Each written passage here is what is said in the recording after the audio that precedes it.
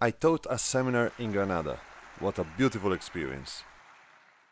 Hello HEMA friends and welcome to this new video. Some weeks ago I headed toward Granada where I taught a seminar about the first two plays of Fiore longsword wide play, the crossing in Punta di Spada. Everything started a Wednesday a bit too early in the morning, early enough to be considered late, when me and Elisa jumped on our car and went to Malpensa to board our airplane.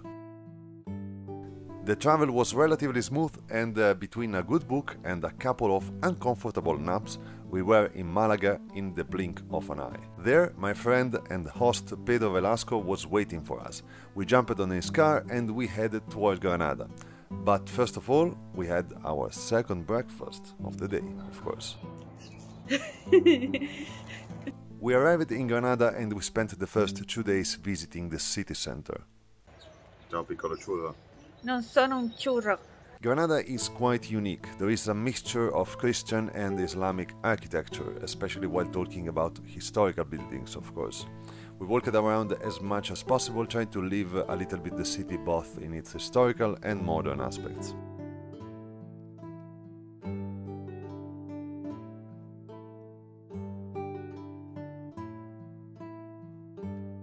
On Thursday, Pedro brought us to visit his fencing hall. He built everything inside of it by himself.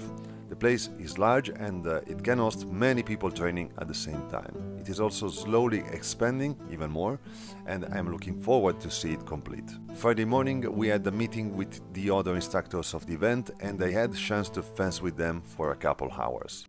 If you're asking yourself how I look like while trying to fence the stretta with someone who practiced it since years and years, well, look at this.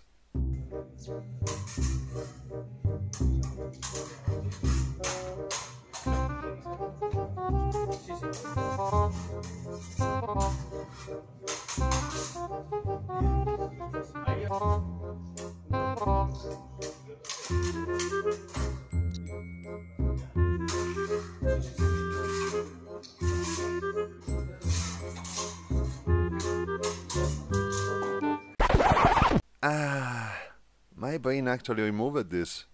Anyway, after my friend Diego tried to stab my talala, I had some lovely longsword fencing with the other instructors and their trainees. A particular mention goes to Eduardo Varela, which studies Marozzo and has a beautiful form and represents that style in a super clear and beautiful manner. We then went to have our lunch at a local restaurant, ready for the beginning of the event.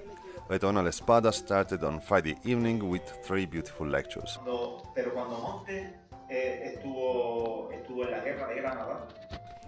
They were all in Spanish though, so my brain had to work quite a lot to understand them, but luckily Spanish and Italian are pretty close and I understood a good 90% of it.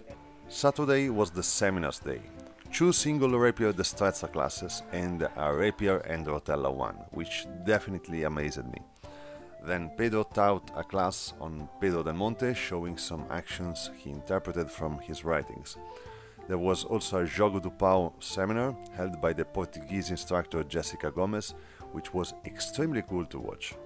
If you don't know, Jogo do Pau is a Portuguese two-handed staff martial art, which uses the staff in a way which reminds a two-handed sword. First time I see it in person and it was extremely interesting. And then, at a sudden, it was my turn to teach my class. A seminar on 2 plays of Gioco Largo may seem something quite easy to deal with, right?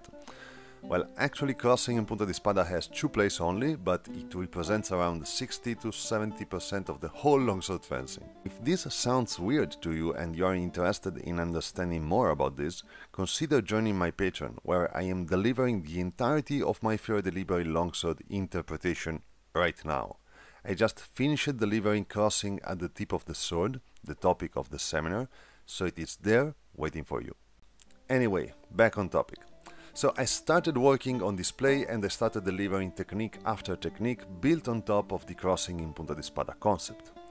Bindings, beatings, parrying, feinting. We went through many archetypes of actions, and so we were able to see how the genius of Master Fiore resumed such a broad amount of fencing plays in a couple of images and glossa. And so, technique after technique, the time flew away and the end of the seminar arrived. After taking breath just a few minutes, we moved toward the center of La Zubia, where me and the other instructors held a fencing demonstration in front of the locals.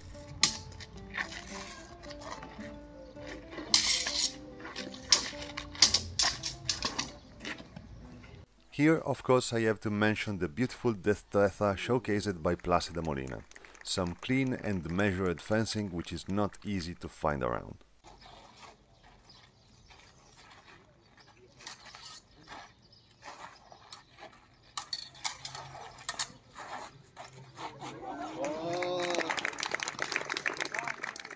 Sunday was rather challenging.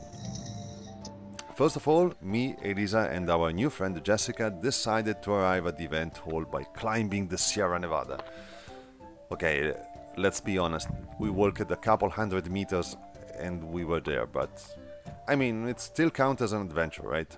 Anyway, Sunday morning I had more or less 20 sparring matches. I basically sweat all the water I had, plus a couple liters more probably.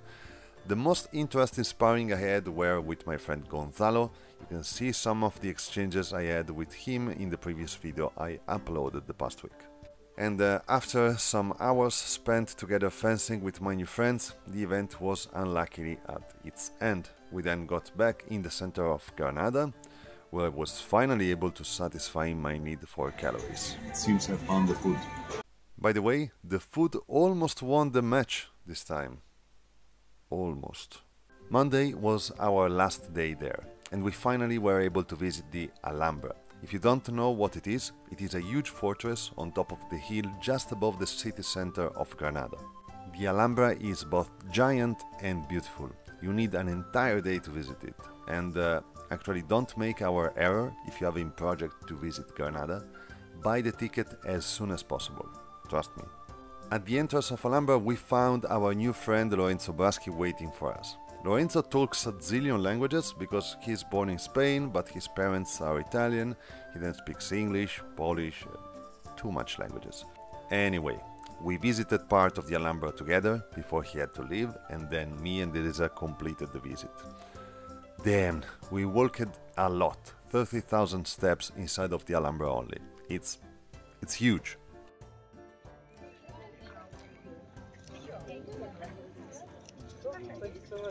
Amazing. I hope to see you again here. Like Alexander Dumas said, there is nothing more beautiful to see Granada and the beach.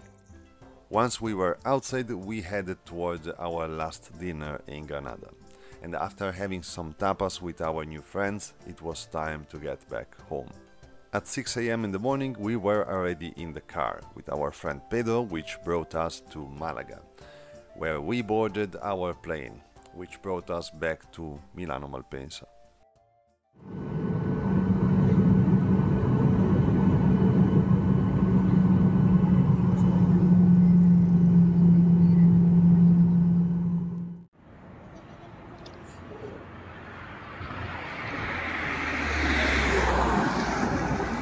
See that mountain there? It is the Monte Rosa, which is a mountain over my valley, so my valley is underneath it. So basically I'm almost home. You actually see it from Malpensa, funny enough.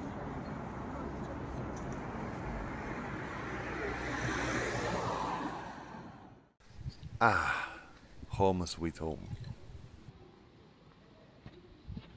By the way, if you are interested in organizing a seminar too for your club or someone else, just contact me on Facebook or on any other social media which I use. You will find the link in the video description. Thank you very much to all my new friends which I met in Spain, and especially to my friend Pedro for his kindness. As always, thanks for watching, and see you next time.